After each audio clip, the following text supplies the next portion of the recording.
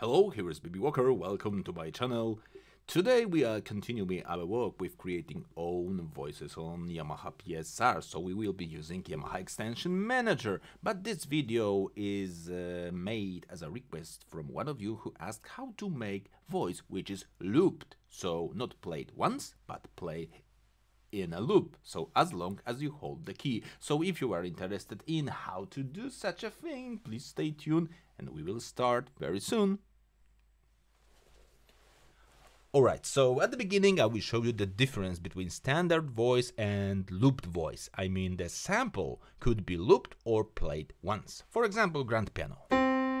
You press, you hold, it plays once because it hit the strings on a real instrument. But if you take a strings, for example, as long as you hold the key, it plays. So I have created such a voices. In my previous video when I'm showing you step by step how you could install this, hey, I have created this hey voice, but as you can see, if I press and hold, it plays sample only once. But my second voice, my test that I have done yesterday, works like this.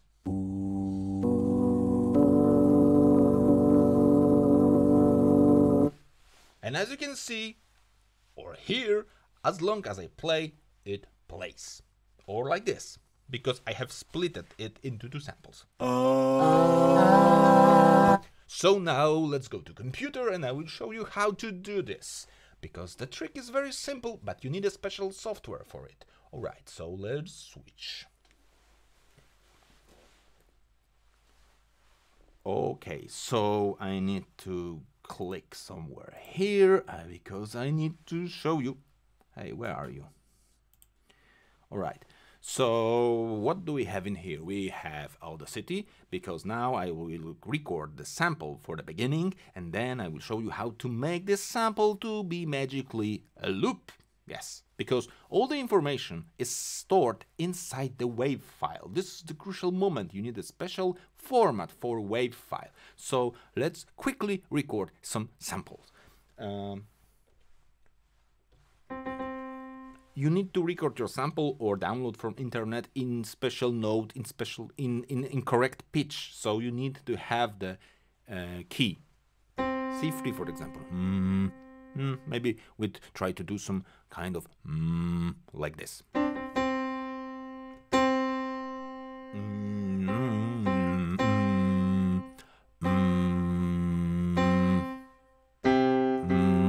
Maybe C2. C2 will be better.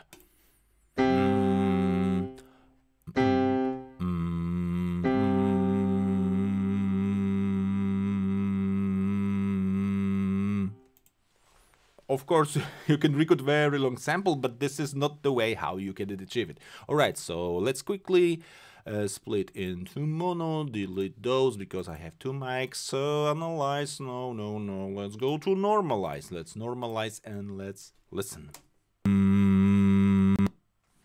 Of course, in Audacity you can play a loop a little bit too long.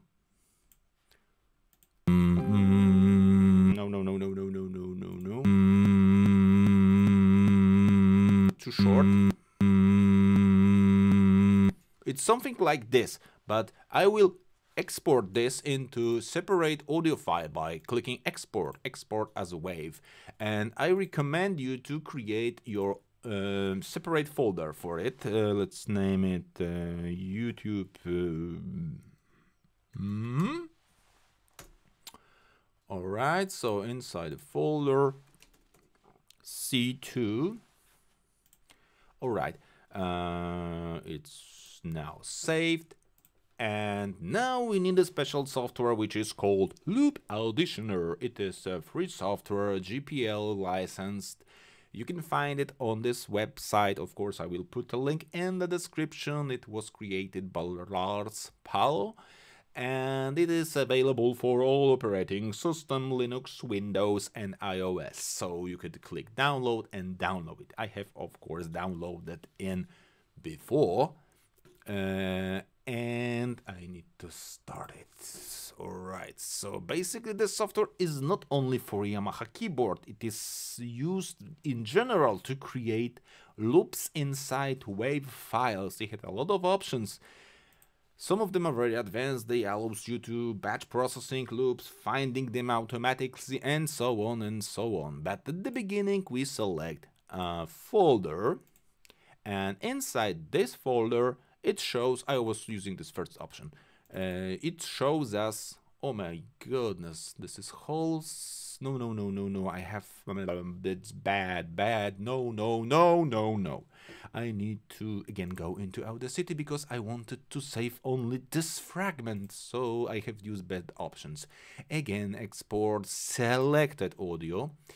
Let's override it. Okay. And I think now we should do this again. I don't know if it... Okay, so now it is, of course, catted into some part, but it still doesn't have loop inside. All those options are not available. You get here some settings for advanced automatic loop finder, but if you want to create a loop manually by setting start and end mark, you are clicking this create new loop option in here, this green button, and here you give the start and end in the samples. If you press it and select, as you can see, L1 is maybe I will move this window in here. So L1 is the beginning and the end of the loop number 1. And now the play option is available. So it's not so nice because it's not perfectly in a start and you hear this click. But you could play with the start and the end. You could also use options for fading. Crossfade, and now listen.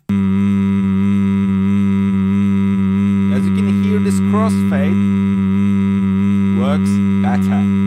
I like it. So stop, and at this moment we will stop working with this software because we are using this software only to mark the beginning and the end of the loop, and now we use the option save. We could save overwrite the same file over the original, or if we want to preserve the original sample, we could save with new name, and I will select save with new name because I would like to show you the difference in Yamaha Extension Manager. So let's call it Loop, okay, MC2, enter, and basically this is the end when you need this Auditioneer software, Loop Auditioner. Now we could switch, we could close Audacity, we could close Auditioner, we could go into...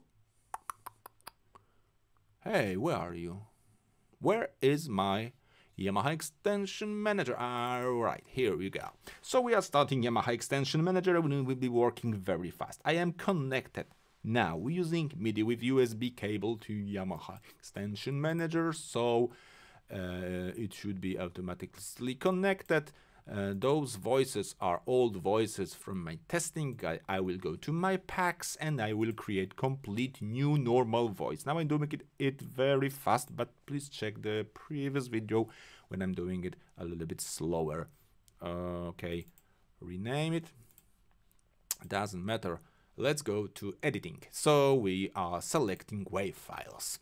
And at the first hit, I will select the original WAV file. And I'm connected, so everything should work live.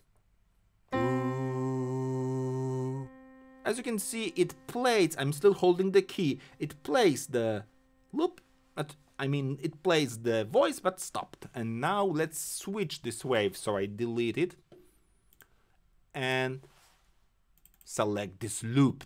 And now let's try.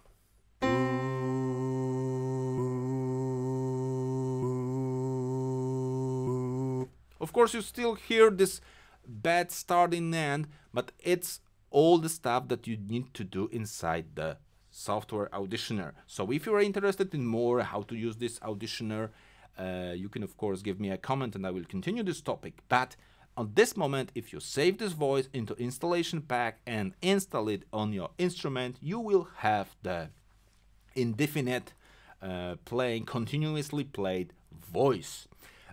So this is all for now. This video was especially for Darren Lane, who asked 3 days ago under my previous video about the Yamaha Extension Manager how to do this. It was very interesting topic and I really enjoyed that I could do those videos for you. So if you don't subscribe my channel, please consider subscribing now. Please consider using the bell. Please consider sharing my videos in your socials. I really appreciate all your comments, feedbacks and so on. So if you are enjoying this video, see you next time. It was BB Walker. See you later.